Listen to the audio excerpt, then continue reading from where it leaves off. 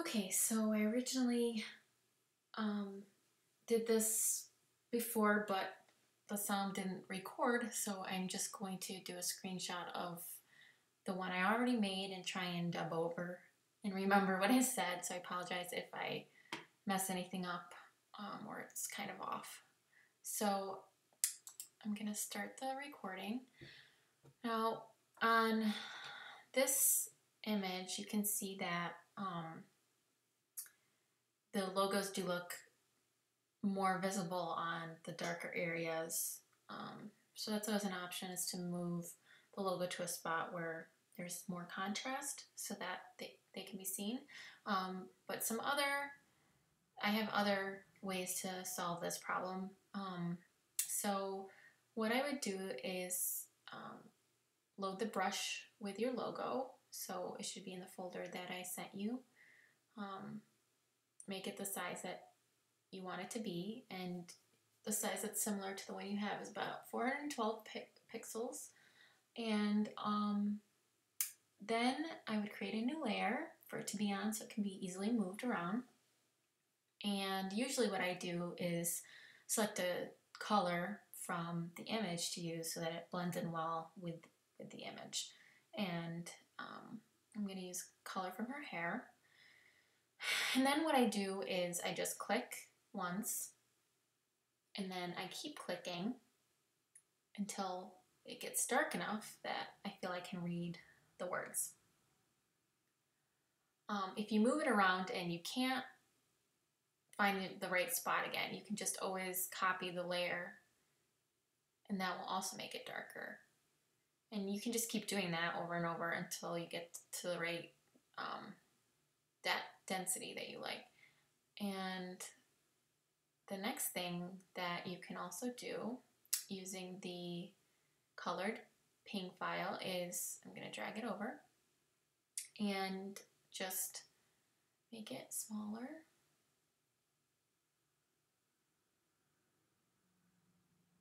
And then I would, okay, I would do the same thing that I kind of just did. I would just copy the layer that is on. So make a new layer, and I would do that a couple times until I felt like it was dark enough to be seen. Now, of course, it's going to matter where you place it. If the coloring of the background is similar to the coloring of the words, like this pole right here, you know, you're not ever going to see those letters because it's so similar in color. So if you're going to move it, you can select all, or link the layers, or merge the layers together so that they all move together. And I would just find a spot with the most contrast to put the logo so that it can be seen. So let's see it. Okay, so you see how it gets darker? Another thing that you can do that doesn't change the coloring of the original watercolor aspects is to copy the layer, just like you did before, but do a color overlay. So double click color overlay and then choose a darker gray color than the original lettering had, and click OK. And then do a layer mask and mask off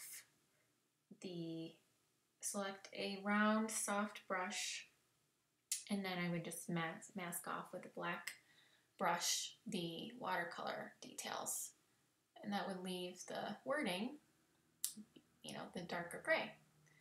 So let me just zoom in here so we can take a better look and make my brush smaller so it can fit in. Still kind of big, so let me make it smaller. And you know, that basically preserves the coloring of the original while allowing you to darken just the lettering of the words. Again, if you want to move these two layers around, you'll want to make sure that they're both selected or that they're linked together. And you can do that by right-clicking and going to link layers, or you could just merge layers as well, which you can do by right-clicking. And merge layers, and then that becomes one layer that you can easily move around. And you can see the original versus the new one where the lettering is darker and easier to read.